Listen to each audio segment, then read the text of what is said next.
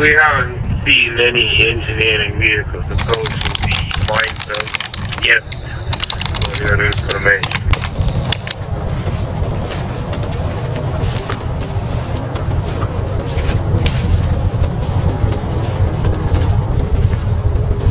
He's just up to the door, right?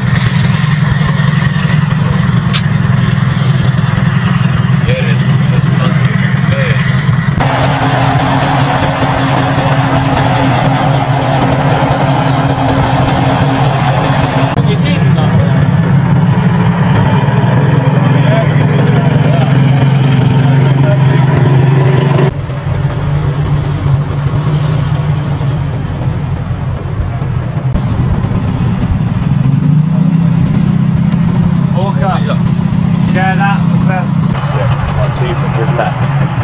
Yeah. Look at the base of that behind it. Looks like a central tank off as well. Looks like a tree stump. Well, I've stuck one of your crews off the top of that high ground if you want to go the other side.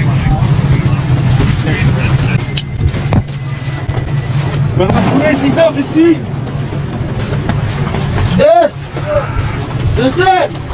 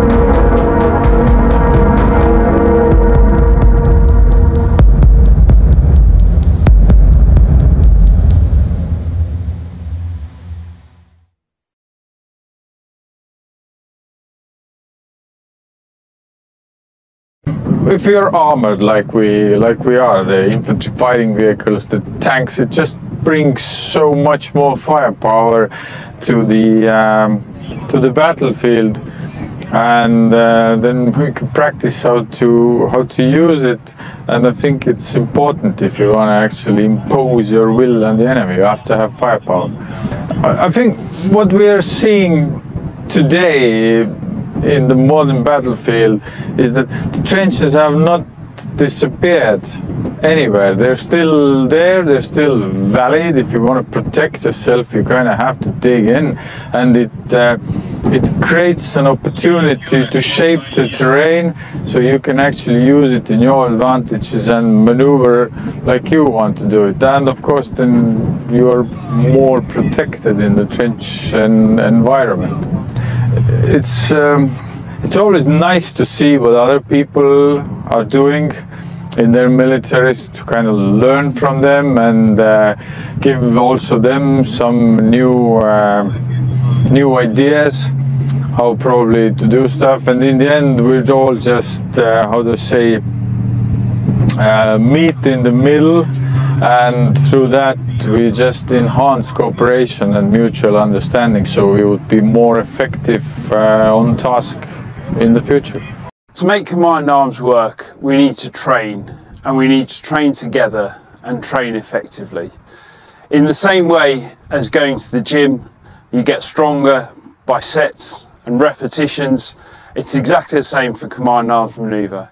By training constantly together under pressure, then we can increase our capability and our war fighting ability. NATO is fundamentally an alliance. Having the French subunit operating within the first few of these battle groups allows us to build that alliance from the bottom up, so we understand each and every part of the battle group, each of our capabilities, and we get over some of the procedural challenges there are when you operate alongside different nations.